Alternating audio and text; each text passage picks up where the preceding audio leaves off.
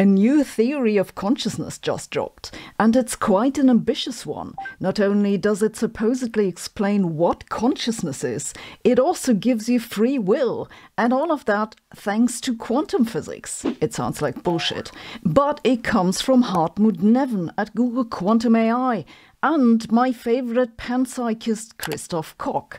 Though saying that I have a favourite panpsychist is kind of like saying I have a favourite type of mouldy bread.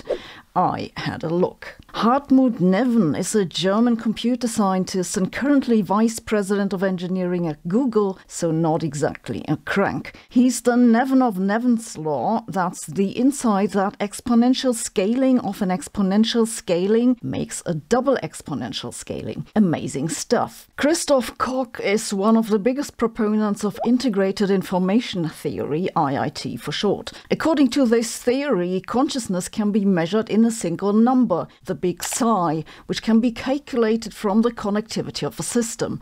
I wouldn't exactly call him a crank either. Oh, and these two have 8 co-authors who'd be insulted if I didn't mention them, so just imagine I read the entire list and you forgot about it. For what I'm concerned, IIT was killed years ago by Scott Aronson, who showed that there are ways to distribute the execution of simple algorithms on computer chips so that it'd have arbitrarily high consciousness.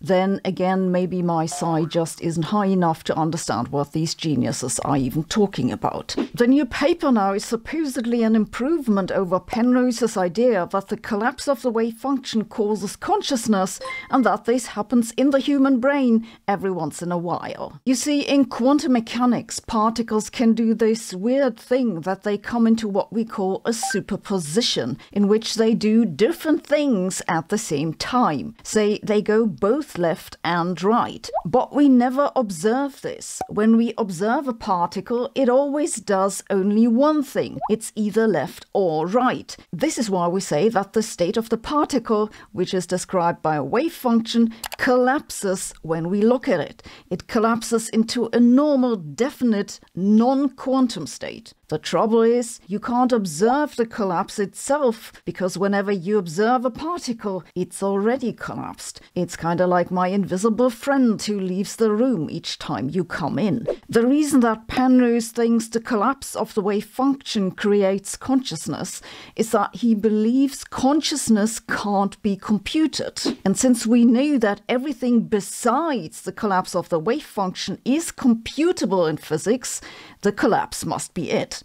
Penrose also has this idea that the collapse of the wave function is caused by gravity, though that process is calculable, so make of this what you wish. The authors of the new paper now say, first of all, let's forget about gravity. Second, they discard the idea that consciousness is caused by collapse. Instead, they postulate that consciousness is created when a superposition forms. What happens with the superposition later? Nothing, because these people believe in the many worlds interpretation. Basically, their idea is that in the brain, you could get superpositions of possible experiences. Say, instead of a particle going left and right, your brain might try to produce an experience in which this sentence is both funny and not funny. But you never experience this. What you experience is a sentence that's either funny or not funny. So in the moment when the funny, not funny superposition could be created, your brain needs to select one. And in that moment, so their idea, consciousness is created. That might sound plausible if you phrase it in words, but mathematically I see a few problems. The biggest problem is that their idea of experience is ill-defined. The maths doesn't know that funny and not funny is not something you'll ever experience. Mathematically, funny and not funny is exactly as good or bad as funny, or not funny, or funny minus I times not funny, and so on, even if that doesn't sound funny at all. They try to define experiences as those states of your brain which will eventually not decohere, and say that you could use IIT to define it, but if they'd actually written down a definition and tried to calculate something with it, they'd have noticed that it doesn't work. How do I know that? Because no one's ever managed to do it. There's just a lot of physicists who think someone else has done it. It's actually quite funny. or maybe both funny and not funny.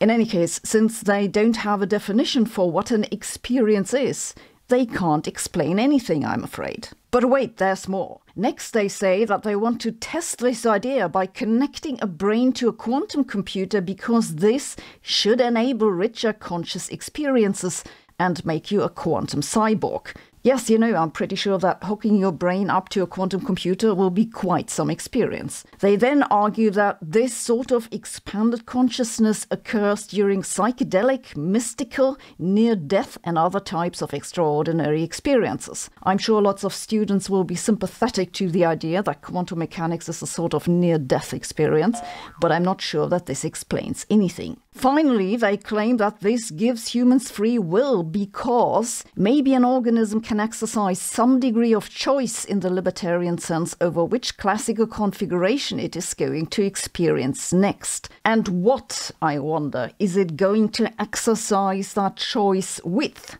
Is it free will that creates free will? This might leave you thinking this paper's pretty useless, but it does have a very interesting aspect. It's that the authors don't notice that their theory is super deterministic.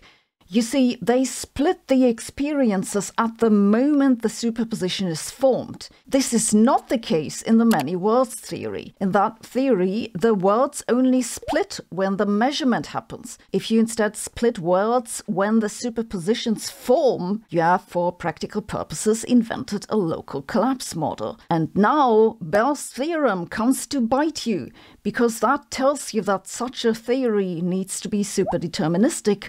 That is, it has a hidden variable that's correlated with the measurement that you make. What's the hidden variable? Well, that's the experience which forms instead of the superposition. Why is it correlated with the measurement setting? Because once you've selected this one thing as an experience, you know that you'll not measure a superposition of it with something else. In summary, I think the idea is both interesting and not interesting.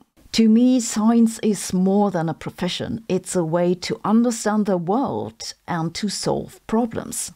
This is why I'm happy to work together with Brilliant, whose mission is to help you learn science in the easiest and most engaging way possible. All courses on Brilliant have interactive visualizations and come with follow-up questions. I found it to be very effective to learn something new. It really gives you a feeling for what's going on and helps you build general problem-solving skills. They cover a large variety of topics in science, computer science and maths, from general scientific thinking to dedicated courses on differential equations or large language models. And they're adding new courses each month. It's a fast and easy way to learn, and you can do it whenever and wherever you have the time. Sounds good? I hope it does.